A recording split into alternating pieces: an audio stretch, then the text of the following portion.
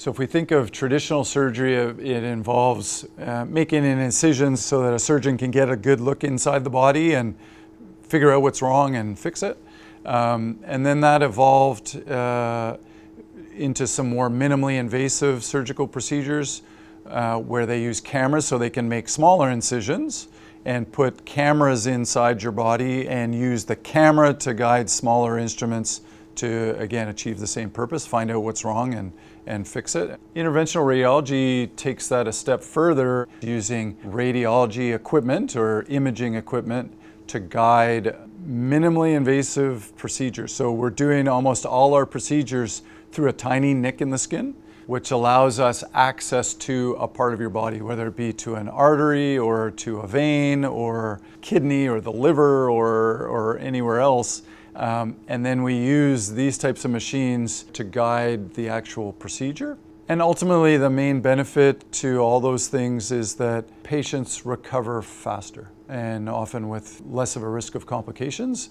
And so we like to think of interventional radiology as being hard on diseases, for instance, hard on cancer, but easy on patients. We're going to take you on a tour today of our new Interventional Radiology Center at the Halifax Infirmary on the 3rd floor.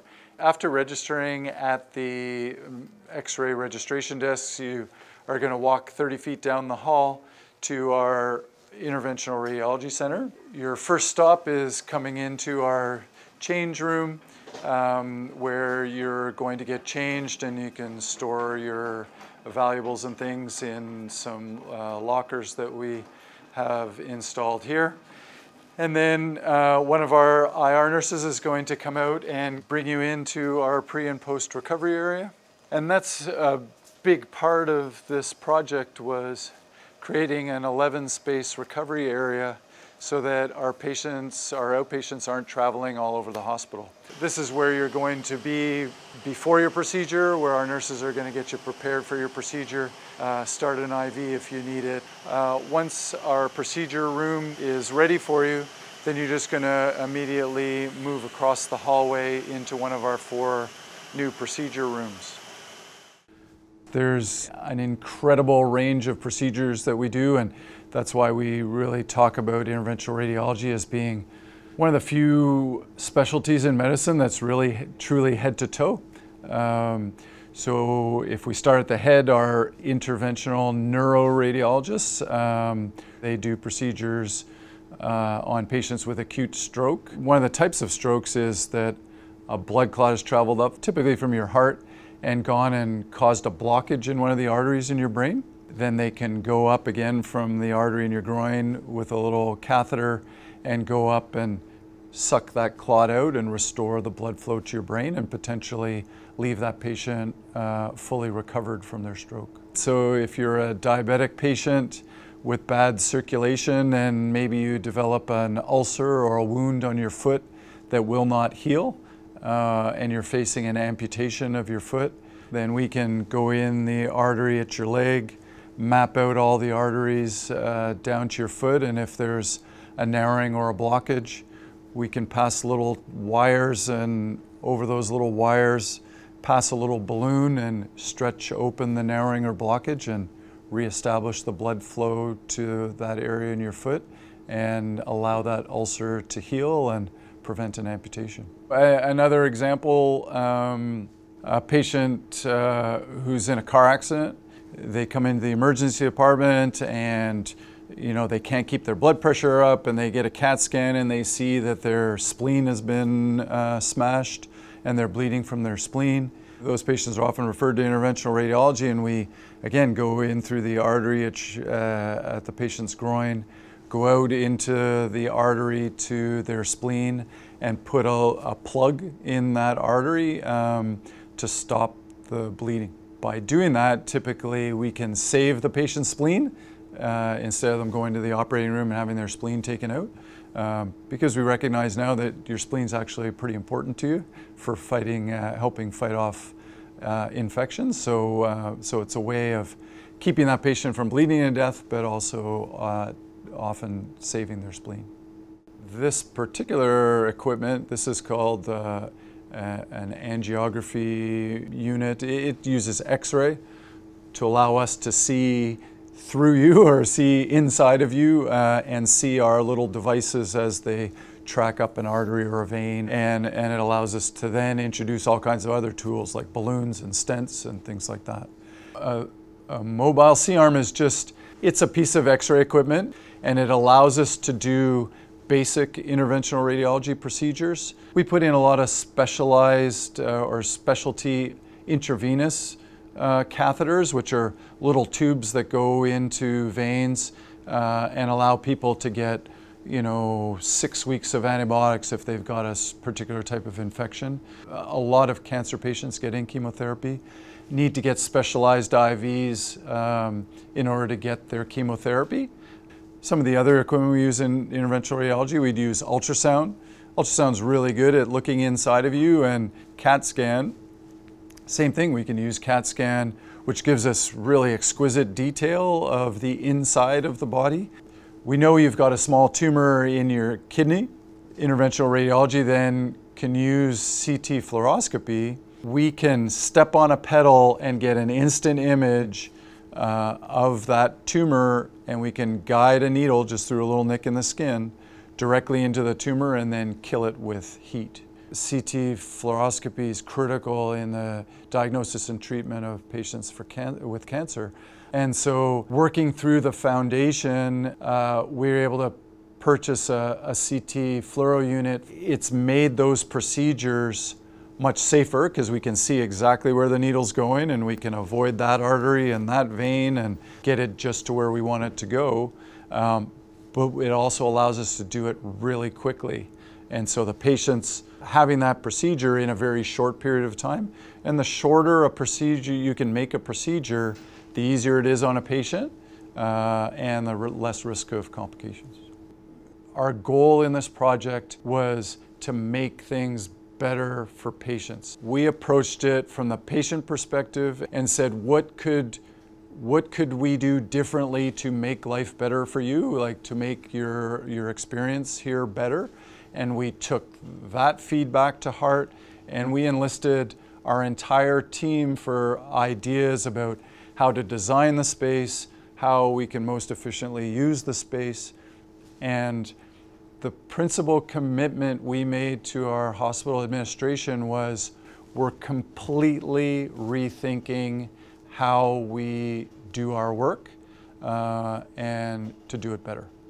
So if we look at where we were, is we had 2 interventional radiology suites up in the OR environment. Through this project, we've now created 4 interventional radiology suites, so we've doubled the number of rooms to do procedures in, and we've created an 11-space recovery, pre and post recovery area for patients to come and go from in order to have their procedures. With the help of the QEII Foundation, we can equip that 3rd and 4th room to really actually have the actual doubling of our capacity, our room capacity, and allow us to increase the number of procedures that we can do, which will shorten the wait times in order to get in for an interventional radiology procedure, but also allow us to do more. In 2012, we did about 4,000 procedures a year. This year we're on track for about 6,300 procedures. Everything we do as a team, and every member of that team is just as valuable as another. So yes, we have our interventional radiologists and our interventional neuroradiologists who actually perform the procedures. We have our interventional radiology technologists who run our equipment. It's incredibly complex imaging equipment that allow us to do our procedures. We have our dedicated interventional radiology nurses who look after our patients and make sure they're comfortable through our procedures and assist us in the procedures. We have over $1 million worth of inventory that consists of hundreds of different types of pieces of specialty equipment, and we have our IR inventory team who do an incredible job tracking all that inventory and making sure we always have what we need when we need it. We have our clerical or imaging attendants who are in contact with our patients and making sure they know what to do in order to prepare for the procedure and do all our scheduling and keep the show running smoothly. And we have an incredible team of porters who make sure we get our patients here on time and work efficiently that way. And last but not least, we have the world's greatest IR manager in Vicky Sorrento, who not only is tasked with keeping us all in line and making sure we can do the things we do, but also oversaw this entire renovation project. And without her, none of this would have been possible. Every part of our team is valued and critical to allow us to do the great things that we do. So when COVID hit in March, just like everywhere else in the healthcare system, it was the fear of the unknown, and things slowed way down. The first thing we did to try and address what was going on was we created what we jokingly referred to as our IR COVID Preparedness Task Force. That was a group of 4 individuals, 2 physicians and 2 nurses, and their job was to stay on top of all the changing guidelines and procedures related to dealing with patients with potential COVID and educating the rest of the team. We very quickly were very comfortable with how we were going to deal with potential COVID patients. What that in turn allowed was we very quickly ramped right back up to dealing with all our patients. And so that's why this year we're going to match the number of procedures we did last year despite COVID. One other sort of unique thing that we did as part of COVID was our task force immediately separated us into 2 separate teams. And those teams worked together up until July. There was no intermixing of the teams. Even on call, we only did call as separate team members. And what that meant was if one person on a team had become infected with COVID unknowingly and infected other members of the team, we had all the precautions and systems in place to deal with it. In terms of what we talk about, a multidisciplinary approach to patient care, that's using multiple different, getting the input of multiple different physician groups in deciding what's the best care for a patient. And I'll use as an example the patient who gets diagnosed with a primary liver tumor or a liver cancer.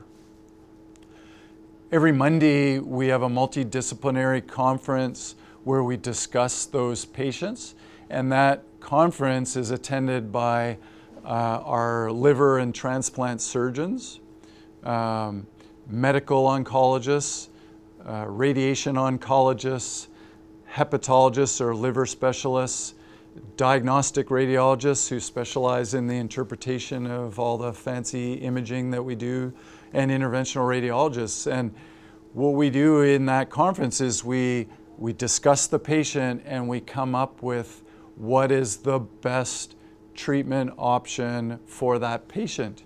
It's really that multidisciplinary approach that benefits the patient the most, because we can ensure that each and every time the patient gets the most appropriate care.